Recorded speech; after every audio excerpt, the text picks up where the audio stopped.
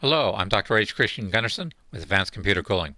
Welcome to Freezer versus Computer Round 1. The setup is simple. One large jar filled with a combination of antifreeze and water, one pump, and one temperature gauge. Place the jar into the freezer and pack it with insulation. Starting temperature is minus 1.1 Fahrenheit or minus 18.3 Celsius. The room temperature is 75.6. The clock is starting at 0. We are going 36 straight hours of no load, followed by 36 straight hours at 100% load. The CPU temperature gauge is 105.8. See the room and liquid temperatures fluctuating. On the back monitor, you see time flying by, and the red line is showing 0% load. All the while, we are staying below dew point to create maximum CPU efficiency and maximum CPU energy savings.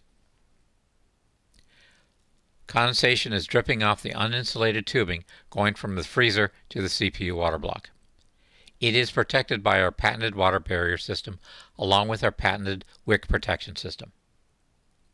After 36 hours at no load, the CPU temperature is still 105.8 rock solid. With 100% load, the red line is rock steady with no change. The CPU temperature has only increased 10% to 114.8. The idea is simple. Refrigerate the parts that make the heat. Is it cheaper to cool a 500,000 square foot data center or just the 40 or 50 square feet of the parts that make the heat? Everybody agrees that liquid cooling is the next logical step for data centers. Refrigerating the liquid is the next logical step from there. Dell states its Triton system saves 97% off of electrical costs with a PUE of 1.03. By comparison, our system is more effective. It's the only system that goes below dew point, allowing us greater electrical savings by removing fan walls, and cooling towers.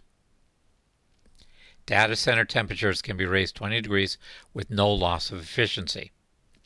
You can increase component density, and you have higher CPU efficiency, along with longer component life due to less wear and tear on the system.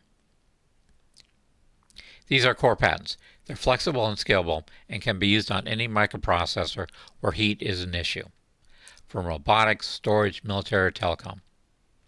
The patents have the ability to save billions of dollars a year in electrical costs and create billions of dollars a year in profit by building and selling products off of the core patents, along with other licensing possibilities.